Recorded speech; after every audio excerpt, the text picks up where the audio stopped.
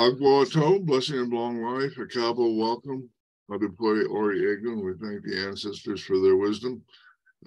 This is part 3 of our ongoing series on beginning to look at how we can break apart the component parts of an elision to begin to have a better understanding of liturgical words that show up during divination. In my opinion, the most important of those words is the name of the diviner. The name of the diviner is almost always the solution to the problem. Unfortunately, and I don't know why this is true, but unfortunately, most of those words are not translated. So you get books of Odu verses in Yoruba, and then in English, they simply repeat the name of the diviner. I think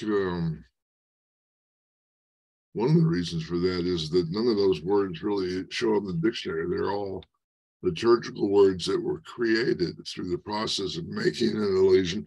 An elision is the creation of words through the use of a sentence and by dropping vowels. So those words are fairly easy to create and fairly common in liturgical Yoruba, but they're virtually, they don't show up in conversational Yoruba. So unless the dictionary is made by someone who's real conversant in liturgical language, it's just not going to be possible to translate it. So we're going to have to make up that difference on our own. So typically the elisions are made up of 1, 2, and 3 letter combinations that have a specific meaning. And in order to translate those words, you have to kind of figure out which of the vowels were dropped. So it's kind of like a puzzle. I look at it that way. You kind of try different possibilities until you come across one that makes sense. But it's not necessarily enough for it to make sense. It needs to make sense in the context of both the verse and the spiritual principles of the verse. So today we're going to talk about the word fun, Efun Ofun, and Ofun. All right. And we can see another principle in liturgical Yoruba language is that words have related meanings and they have multiple meanings, right? So fun means to give, fun meaning ray, give me good fortune. And that's fairly common in conversational Yoruba. Fun literally means the source of giving. So it would be as in conversational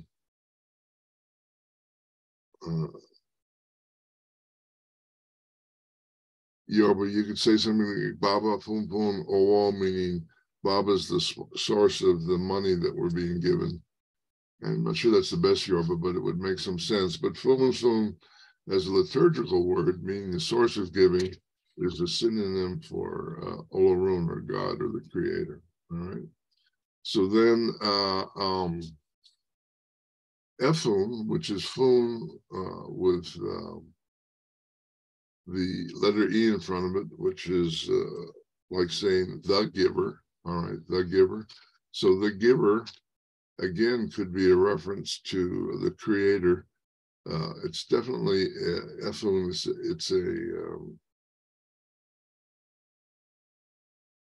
It's used to describe chalk, but Efun you can see is the giver of Ashe, or spiritual power. Efun from Efun, the giver of Ashe. And then we have Ofun. Oh, excuse me, Efun also means white because the chalk that it's describing is white.